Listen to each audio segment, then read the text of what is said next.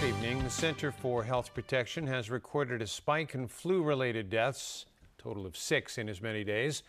As Rachel Leung reports, authorities say the public should prepare for the peak winter flu season, which is now expected to arrive later than usual. The flu season is upon us, and it's hitting Hong Kong's hospitals hard.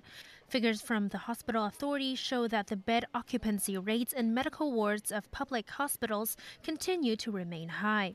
Yesterday, it was 118% at Kwun United Christian Hospital. The Prince of Wales Hospital in Sha Tin recorded the highest rates of 124% among all public hospitals.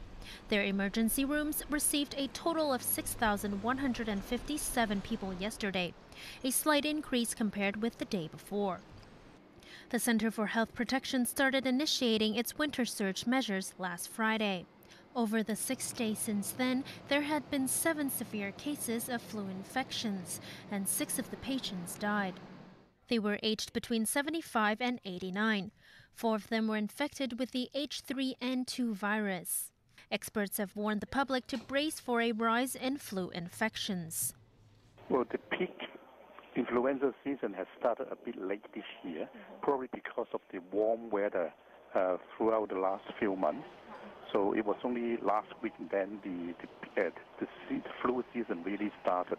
The cooler weather made the virus more active, so the activity was apparently more obvious from last week. At the moment, it is H3N2 that is predominant. And H3N2 is also more severe in the elderly compared to H1N1. To keep illness at bay, experts recommended a yearly flu jab as protection against the virus, especially for those in high-risk groups, such as the elderly and those with chronic diseases. Rachel Leung, TVB News. At the district court today, a